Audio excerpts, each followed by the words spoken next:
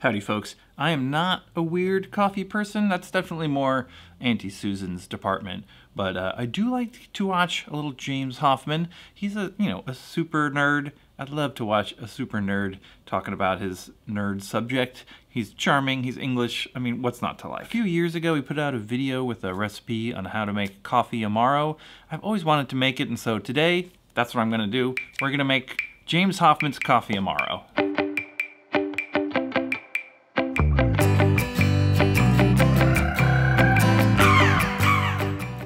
Now, James Hoffmann has a whole video on the subject. He's also got all the ingredients and the method written out on his website. I will leave a link to both of those down below, but I am also just gonna show you what I did. I tried to stick with his method and ingredients as closely as I could. I had to make a couple of tiny tweaks. Now, this coffee Amaro is basically coffee-infused bourbon that we're gonna milk wash to clarify. Then we're gonna infuse it with some more bittering agents, herbs and spices. We're gonna strain that. Then we're just gonna add sugar and a little bit of water, and then it's done. All the infusion is gonna happen in the ISI whipper. If you don't have an ISI whipper, I mean, they're not really crucial to your home bar, but they're pretty great. Let's check it out.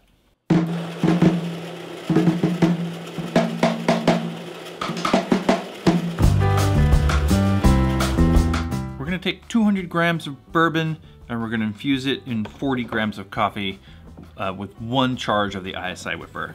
We're gonna let that sit 5 minutes in the whipper. We're gonna rapidly release the pressure.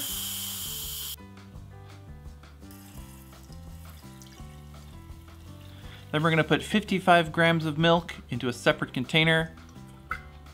Pour in our infused bourbon mixture and stir until it curdles. I was a little surprised how easily it curdled. Usually when I milk wash things, you have to add acid to make the milk curdle, but I guess the coffee and alcohol was enough to curdle it. Now, normally when I'm milk washing, I would just pour the curds straight into the paper filter, but James Hoffmann has you strain out the curds separately, so that's what I did. Now, this took quite a while to strain. He says that his method only takes half an hour to make the Amaro, but I found this part of the straining process took a whole half hour all by itself. So in the meantime, I got my bittering agents ready. We got dried orange peel, gentian root, cassia bark. I'm using cassia chips because I don't have cassia bark. Some grated nutmeg, 1 allspice berry, and about half a gram of vanilla pod. Now, when I grated this nutmeg, it wasn't registering on my scale. I think I may have used too much nutmeg, but we'll see how it tastes. So once that's all strained, we're gonna put it back in the ISI whipper with all the herbs and spices. Just gotta put the vanilla in as well. We're gonna use 2 cartridges on this infusion.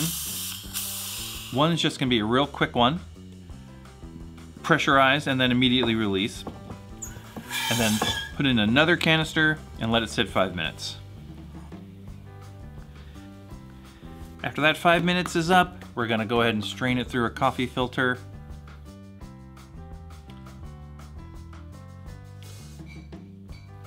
We're gonna add 60 grams of sugar. He used a 2-to-1 Demerara sugar, and I'm just gonna go ahead and use my regular 1.5-to-1 turbinado gum sugar.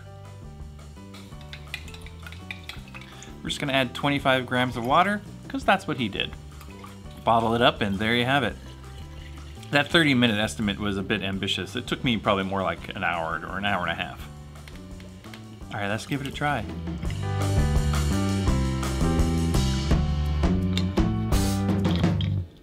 Okay, we did it. Let's see how this tastes, shall we? I mean, it's got a nice coffee smell. It's got a sweet, sugary smell. I'm definitely getting some of that nutmeg as well. It's a very strong coffee flavor, a little bit bitter from the coffee again, but a lot of nutmeg. I think I put too much nutmeg in there. When I was grating it, it didn't weigh anything, and I was supposed to get half a gram. I think I must have gotten more than half a gram, but next time if I do this again, don't go crazy on the nutmeg. I think that's my first lesson. But otherwise, it's a lovely little Amaro drink. I'm trying to detect the gentian because I feel like this is mostly like bitter, like coffee is bitter, and not so much bitter like gentian is bitter.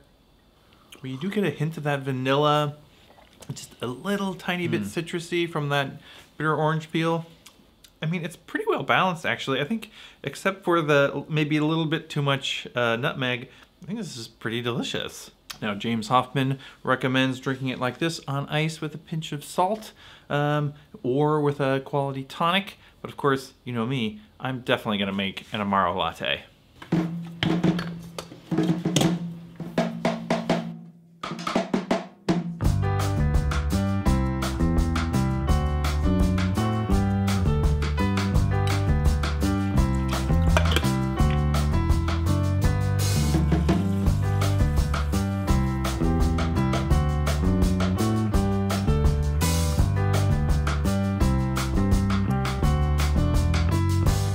Let's give it a try. It's nice and foamy. I really like the look of this one. Nice big thick bubbles. Yeah, a lot of that nutmeg. When it's hot, a lot more nutmeg, but pretty good. A lot more vanilla as well, actually. This, like coffee and milk, of course, right? This is delicious. Yeah, this is really good. Like a hot drink with nutmeg on top is kind of awesome, and this has the nutmeg already in it, and it's hot, and it's milk, and it's coffee, and it's bourbon. Yeah, this is good. All right, hopefully that was fun and or informative. If you decide to make this a coffee Amaro, let me know down in the comments.